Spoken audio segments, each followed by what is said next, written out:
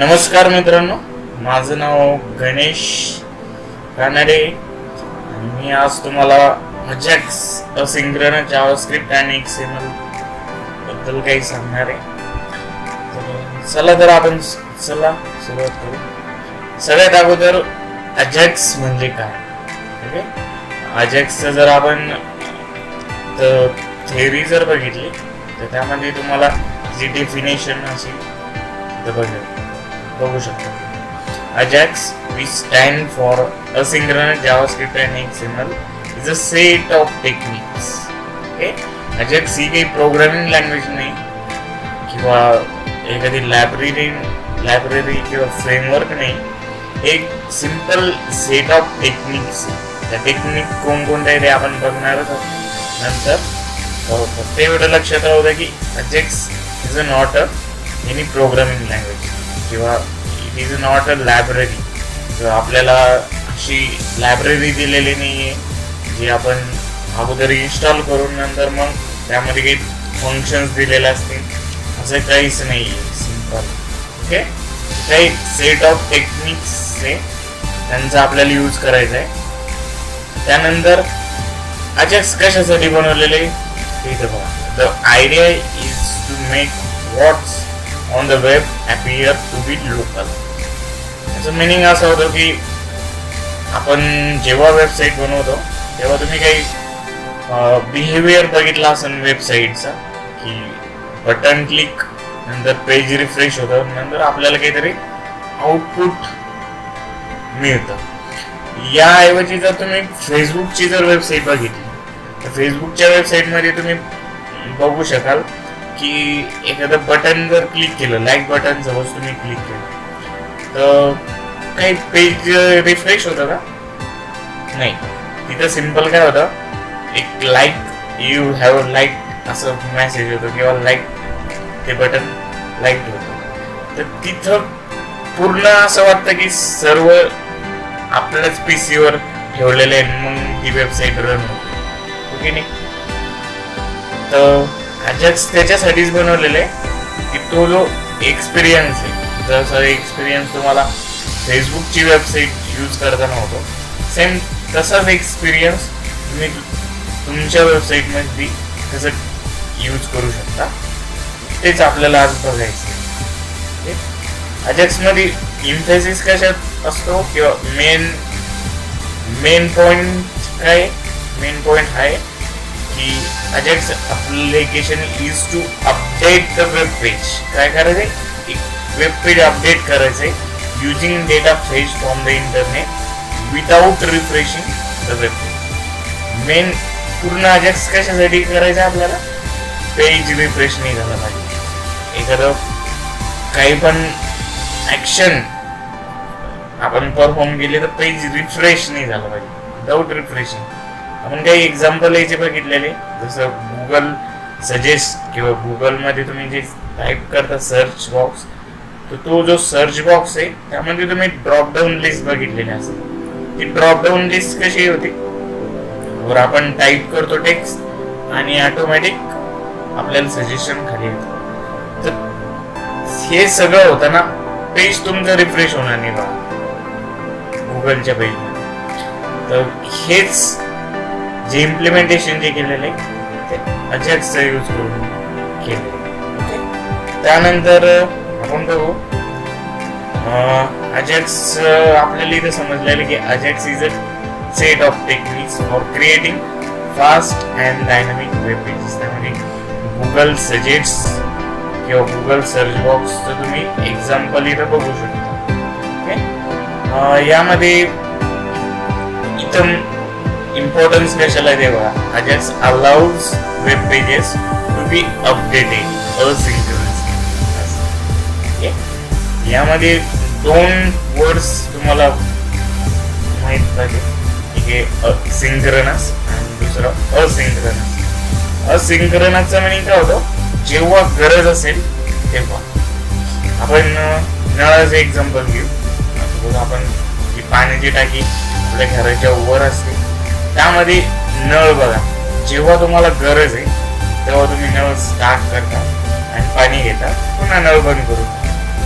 तर ही जी कन्सेप्ट आहे याला म्हणायचं असिंक्रोनस. ओके, याच क्लिअर होईल तुम्हाला नंतर. त्यानंतर हे क्लासिक वेब पेज मध्ये असतं असिंक्रोनस. रिक्वेस्ट सेंड करायची, रिस्पॉन्स आला, कनेक्शन क्लोज. इथे कनेक्शन कंटिन्युअसली ओपन राहील. ते नेक्स्ट बघू. आपण थोडं एक्झाम्पल्स बघू जिथं अजॅक्स यूज केलेलं. तर त्यामध्ये फर्स्ट गुगल मॅप. इथं पण तुम्हाला अजॅक्स ही टेक्नॉलॉजी तुम्ही बघू शकता. किंवा जीमेल, यूट्यूब, फेसबुक किंवा जेवढ्या पण फेमस वेबसाईट्स तुम्हाला नोन असतील त्यामध्ये मग तुम्ही अमेझॉन घेऊ शकता.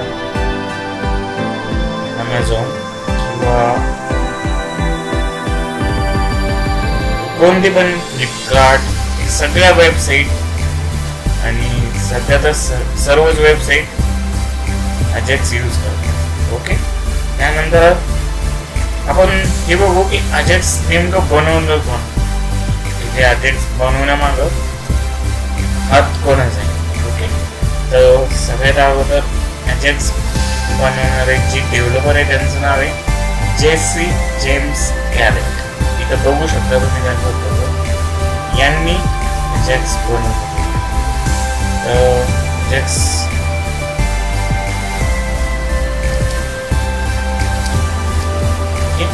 यांनी अजॅक्स बनवलेले. आता यामध्ये बघा ते कोण होते, ते एक डिझायनर होते. डिझायनर म्हणण्याऐवजी वेब डिझायनर होते. वेब डिझायनर किंवा मग फ्रंट एंड डेव्हलपर त्यांना आपण म्हणतो. त्यामुळं त्यांनी एक 19 किंवा 2005 मध्ये 18 फेब्रुवारी 2005 मध्ये एक आर्टिकल त्यांनी लिहिलं होतं किंवा एक तयार केलं होतं. त्यामध्ये त्यांनी डिस्कस केलं होतं की आपण कोणकोणत्या टेक्नॉलॉजीज यूज करू अजॅक्स जी कन्सेप्ट आता मी तुम्हाला सांगितलेली ती कशी बनवायची हे त्यांनी त्या आर्टिकल्स मध्ये पब्लिश केलं होतं. ते आर्टिकल ते तुम्हाला कळेल की एक युजर एक्सपिरियन्स डिझायनर होते. Father of adaptive path strategy म्हटलं जातं. आता अजॅक्स वर्क कसं करेल तेव्हा अजॅक्स फर्स्ट एखादा इव्हेंट झाल्यानंतर आपण बटन क्लिक इव्हेंट त्यावेळेस आपण एक ऑब्जेक्ट क्रिएट करणार. त्या ऑब्जेक्टचं नाव आहे XML HTTP रिक्वेस्ट ऑब्जेक्ट. त्या ऑब्जेक्टचा यूज करून आपण एक रिक्वेस्ट सेंड करणार आहे. त्या रिक्वेस्ट राहील HTTP रिक्वेस्ट. ती रिक्वेस्ट बाय युजिंग इंटरनेट सर्व्हरकडे ते जी रिक्वेस्ट आहे HTTP रिक्वेस्ट ती प्रोसेस. त्यानंतर एक रिस्पॉन्स जनरेट करण्यात येईल. तो जो रिस्पॉन्स आहे तो परत सेंड करण्यात येईल ब्राउझरकडे. हा जो रिस्पॉन्स आहे किंवा इथे रिस्पॉन्स आहे हे हँडल करण्यासाठी आपल्याला यूज करायचं जावास्क्रिप्ट.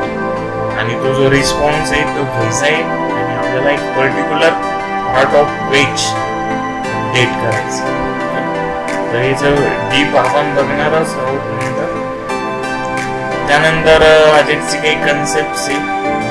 बघू शकता की अजॅक्स स्टँडर्ड प्रोव्हाइड करण्यात आलेले अजॅक्स. त्यामुळे तुम्ही एका ब्राउझर मध्ये यूज केलेला कोड जसा तसा सगळ्या ब्राउझर मध्ये तो आपल्याला डोंट वरी आपल्याला काही एक ब्राउझर कम्पॅटिबल राहणारी यूज करायची.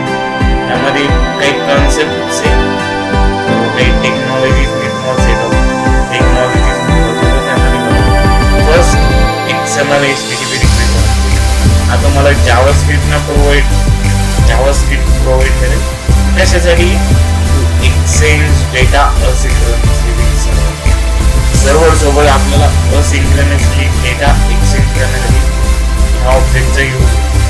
त्यानंतर आपल्याला सेकंड टेक्नॉलॉजी यूज करायची किंवा जावास्क्रिप्ट यूज करायचे त्याच्यासाठी पेज अपडेट करण्यासाठी.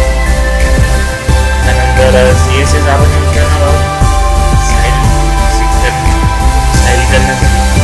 त्यानंतर ऑफर नेहमीच नाही, कधी कधी आपल्याला XML ची पण गरज पडू शकते.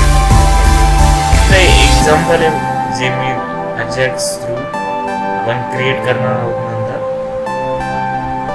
इथं बघा टाईप होतोय डेटा आणि त्याचं सजेशन तुम्हाला खाली अपेअर होतं. ओके, आणि हे होताना कुठलंच पेज रिफ्रेश होणार नाही. सेम असंच कन्सेप्ट राहणार आहे. नंतर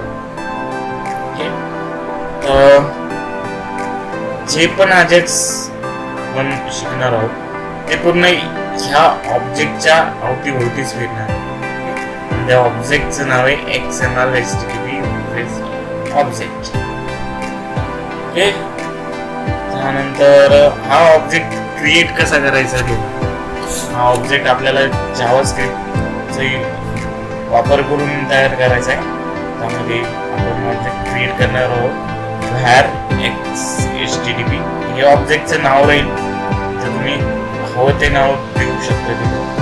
त्यानंतर न्यू कीवर्ड यूज करायचा आपल्याला आणि कन्स्ट्रक्टर कॉल करायचं XML HTTP रिक्वेस्ट ऑब्जेक्टसाठी. असं तुमचा XML HTTP रिक्वेस्ट ऑब्जेक्ट तुम्हाला मिळेल. त्यानंतर आपण तो कसा क्रॉस ब्राउझर कॉम्पॅटिबिलिटीसाठी इथं बघा काही कोड दिलेला आहे.